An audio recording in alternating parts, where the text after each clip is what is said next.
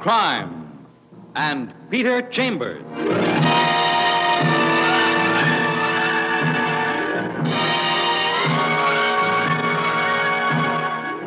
Created by Henry Kane, transcribed and starring Dane Clark. Private investigator, duly licensed and duly sworn, Peter Chambers.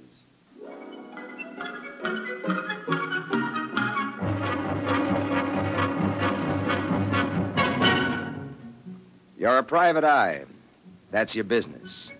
Anything else? That's for laughs. It's strictly business this trip.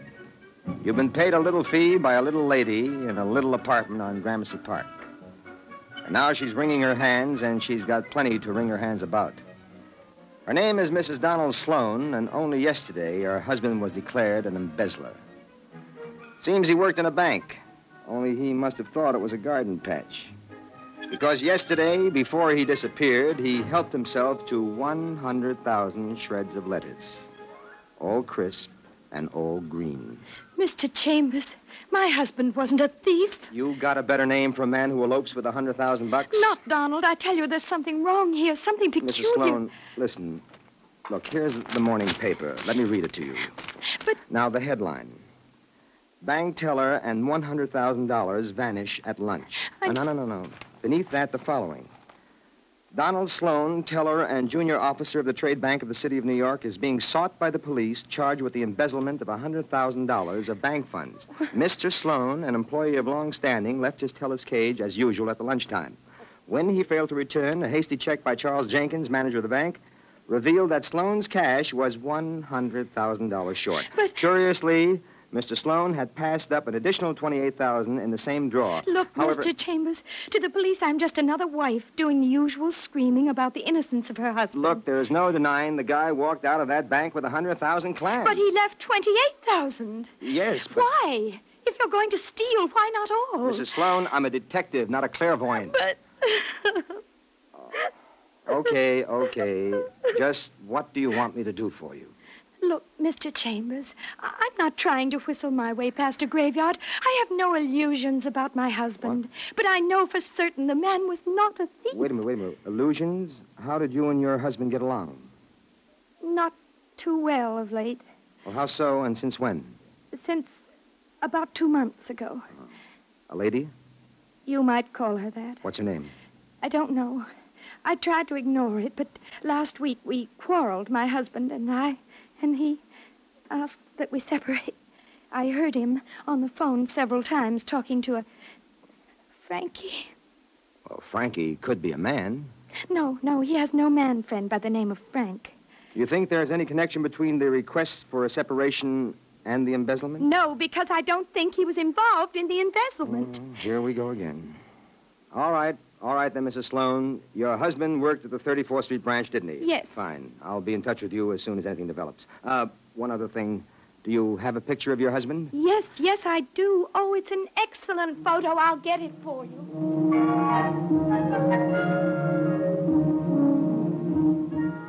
So off you go, and it's tic-tac-toe.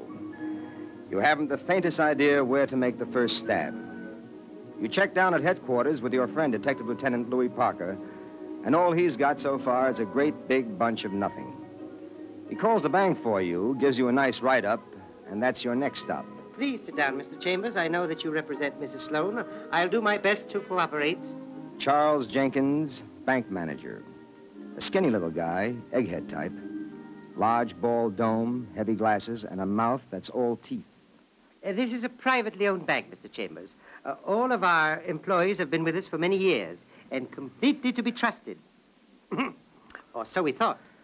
The newspaper has said something about Sloane's having been a junior officer. I think that was the term. Yes, very true. Part-time he was at the teller's window, and part-time he handled business transactions for us, mostly real estate. I see. Now, what about that $28,000 he left in his drawer? What about it, Mr. Chambers? Now, look, grand larceny is grand larceny. Why take the 100 and leave the 28? If you're stealing, why not take it all? The penalty's the same. I'll admit you have a point there, sir. It sort of puts me over on his side a little bit. Sort of spurs my investigation. Sincerely, Mr. Chambers, I hope and trust you're right. It would, how shall I say it, restore my faith in human nature. After all, he was a married man. Well, don't get restored all at once, Mr. Jenkins. Our boy was having a little trouble at home. Trouble? A tomato. Tomato, Mr. Chambers? A lady. It seems it started a couple of months ago. His wife tells me he met the lady here at the bank. Suppose I take a gander at the books. Gander, Mr. Chambers? Oh, dear. Suppose I look over his books. You know, recent new accounts, business matters, that kind of stuff. But the police have already done that, sir. Not from my angle, Mr. Jenkins. I'm looking for a dame. Yes, Mr. Chambers. Yes, indeed. If you'll come this way, sir, I'll put you into his teller's cage and surround you with everything pertaining to his affairs. Dame indeed.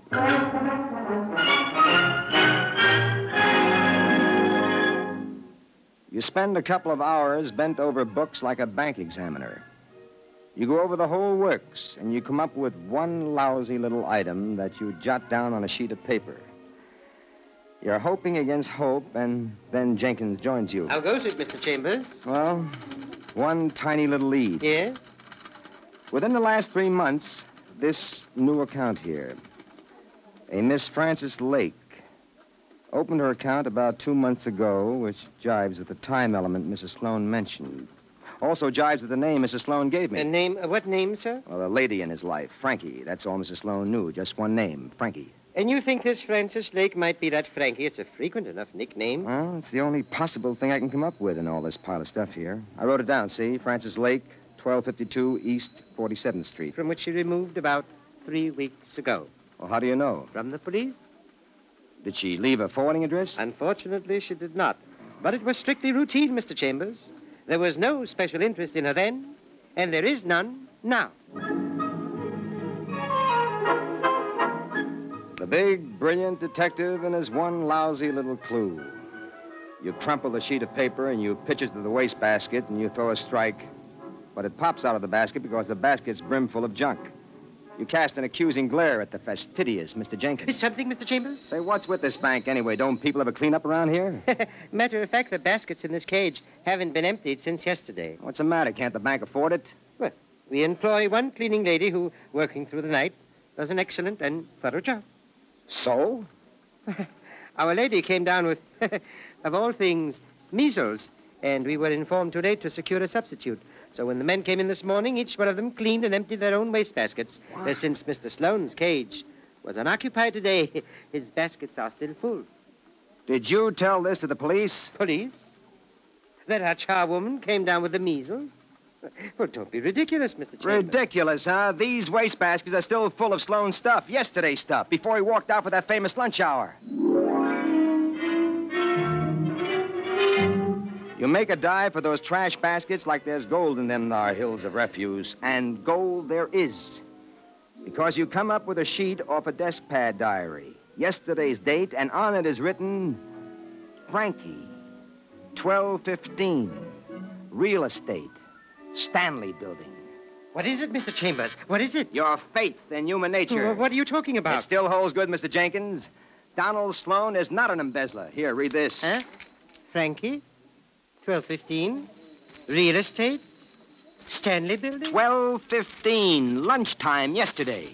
This guy was no embezzler, Mr. Jenkins. Embezzlers don't tip their mitts like that. Tip their mitts, Mr. Chambers? Mr. Chambers!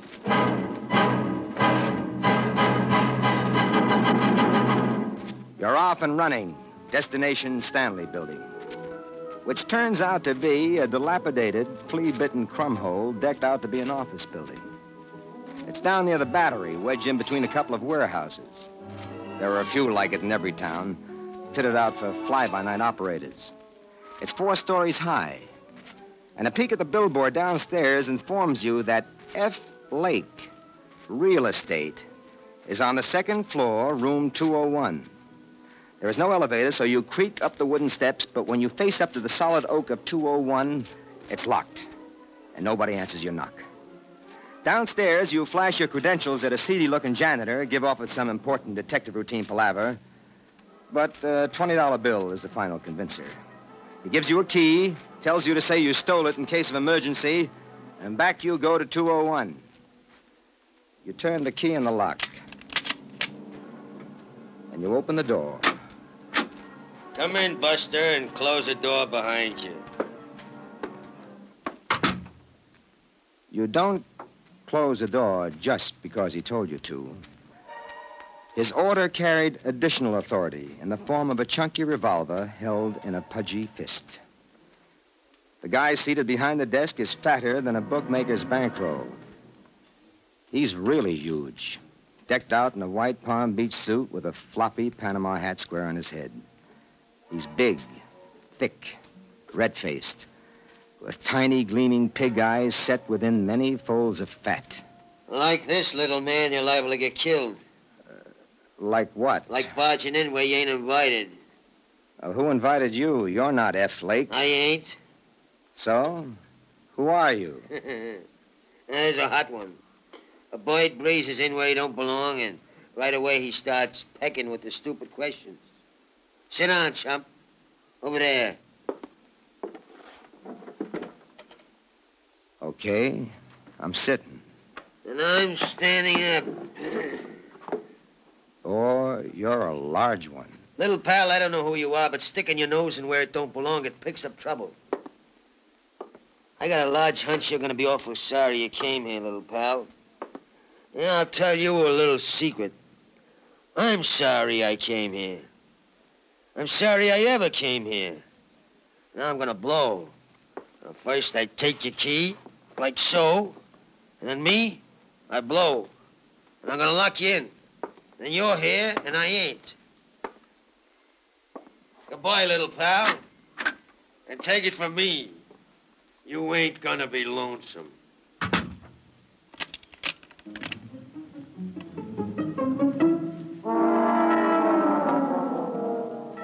For a few seconds, you sit there like you're rooted to the chair. Who wouldn't? Then you bounce up and start moving. And then behind the desk, you find him.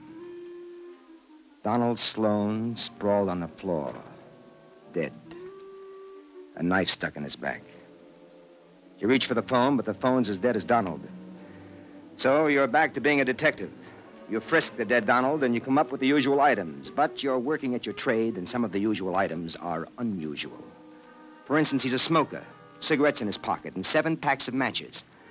But 4 of them bear the same ad. Cafe Prince. Cafe Prince. You check it in the phone book, and it's down on Sullivan Street. The next problem is getting out of there. The door's too tough. But it develops that your fat friend isn't too bright. The windows are sealed, but glass is breakable. And there's a fire escape right handy. So you're moving again. But you stop off at your office for your gun, and then it's the Cafe Prince. A sign on the door says closed, moving out. But when you try the door, it's open. What's on your mind, Bub? The question comes from a redhead at the check room. She's black-eyed and pretty, with a cuter assortment of curves than a World Series pitcher. You stick your head around the bend. The joint's deserted, a saloon with most of the chairs on the table. But the liquor bottles are still showing behind the bar. Joint's closed, mister.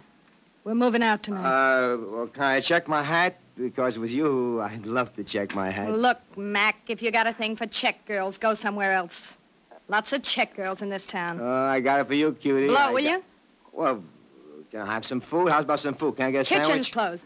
Oh, I saw the bar is still open. That's all I want, honey. I need a drink, that's all. Oh, arguing with a rum pot adds up to a rumpus, and a rumpus we don't need around here. Oh, come on, honey. I need a drink. I need a bag. Okay. Go on in. Have your drink. Have 2 drinks.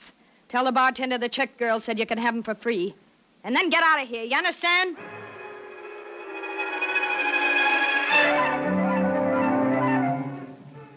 You weave around the bend into the deserted room, and there's no one behind the bar. So you go into the usual drunk's routine. You slam your hand down. How's the bottle of service around here, huh? A curtain moves at the far end of the bar, and a man comes into view. And what do you know? It's your fat friend from the Stanley building. He's wearing an apron now. And on this trip, you've got the jump on him. Now, look, Mac, what the heck is going on? You see the pretty little gun in my hand, fat boy? Yeah, I see it. So be a nice little fat boy and come out from behind that bar. Sit down here at the table and let's you and I have a chat. Yeah. That's a nice little fat boy. Sit down. What do you want? The story on how come you're locked in a room with a cadaver, which turns out to be Donald Sloane, who lifted 100,000 samples out of a little old bank called the Trade. Who? Who are you? As far as you're concerned, I'm the law, cop, private cop. I didn't do it. What's your name? George Sachs. Oh, George all the way, huh? Okay, let's have your story. It might do you a little good with the DA. Little pal, if private law is sitting here right opposite me, public law don't figure to be far behind. That's smart enough for a stupid guy. Now, if I spill, you figure I can make a deal with the DA? It's happened before. Will you help, little pal? I'll do what I can. Okay. It was the dame. Francis Lake? Well, how'd you know? You haven't been reading the quarter books lately, pal. Every private eye's a genius. Come on, talk it up, Porky. Okay. Now, she happens to open an account in that bank. And that Sloane guy, he goes for her like a ton of bricks. She figures a guy works in a bank, a junior officer guy, it's an opening, so she punches. A cutie, that one. Real cutie. Keep talking. She don't go to rob the bank. She makes the bank come to her. Like how? Well, she opens the phony little real estate office. She tells him about a deal she's got to buy a piece of property worth $750,000. She tells him she needs $100,000 for an option, that she can turn a profit within 5 days. How could she figure we could keep 100 G's out of the bank for 5 days? I told you she's a cutie. She sold it to him good, but good. Like how? Me, I'm supposed to own this hunk of property. An ex-bootlegger with plenty of old moolah. Property's supposed to be worth $750,000. Okay, you're the bootlegger with the property. He brings her 100,000 bananas. It's supposed to be her money. Then the two of them, yesterday at 12:30, are supposed to wait for me. Why is he waiting? Part of a shrewd apple deal. Now, listen. I'm supposed to arrive. She hands me the option money. The papers are all drawn. Then I turn the money over to him so his bank can hold it in escrow. For what?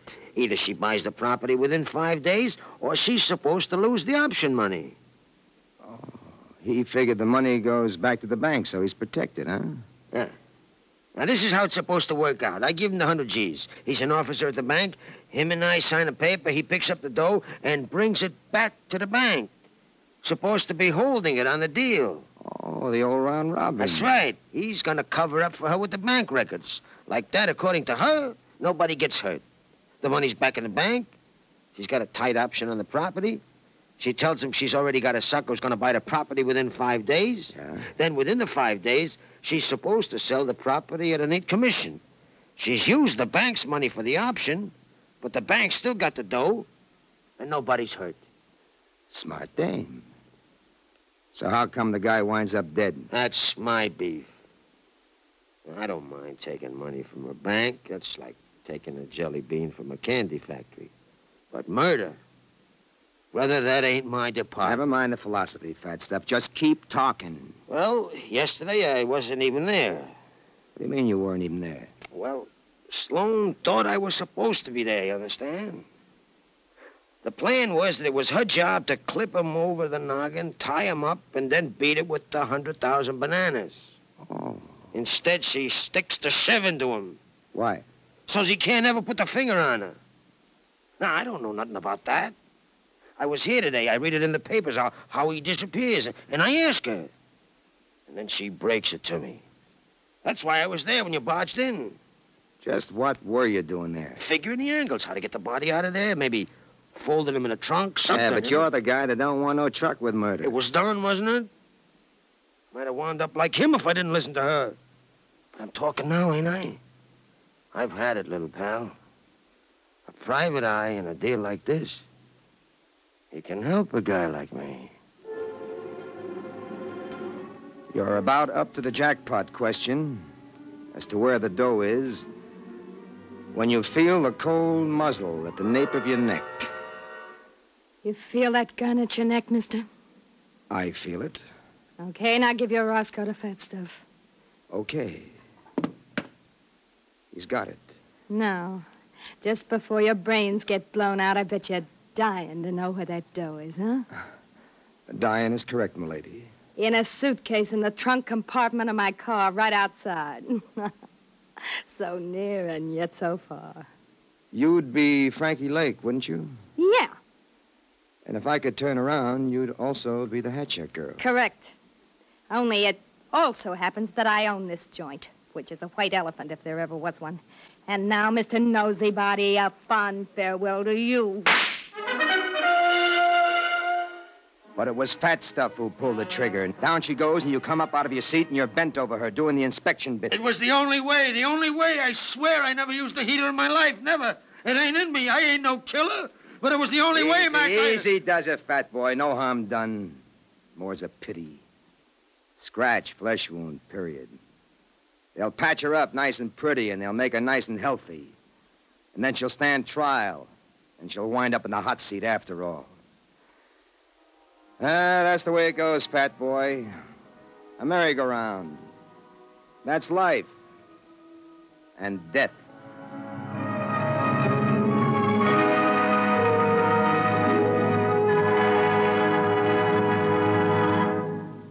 And there you've had Crime and Peter Chambers.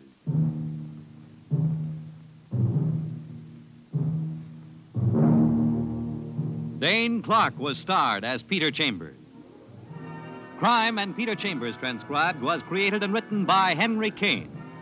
Others in the cast were Mary Patton, heard as Mrs. Sloane, and Joe DeSantis as Jenkins. It was directed by Fred Way. This is Fred Collins inviting you to tune in next week, same time, same station, for Dane Clark in Crime and Peter Chambers.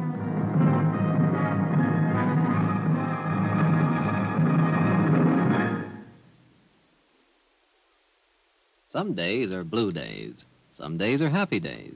Some days are just ordinary days that you don't even notice go by. But here's a word about a day you can't miss. It's Tuesday. Any Tuesday on the NBC radio network this fall. We're calling it the biggest Tuesday night in radio. That's a big statement, but it's a big night. Listen, Lux Radio Theater moves to NBC in the fall, and you'll hear it every Tuesday. Yes, Lux Radio Theater on NBC. Your favorite stars, your favorite stories on this station. Lux Radio Theater is enough to make any night a big radio night. But that's not all we mean, because your lineup also includes Dragnet, People Are Funny, Fibber McGee and Molly, and The Great Gildersleeve. You can see what we mean by the biggest Tuesday night in radio. It's so big, we couldn't wait to tell you about it.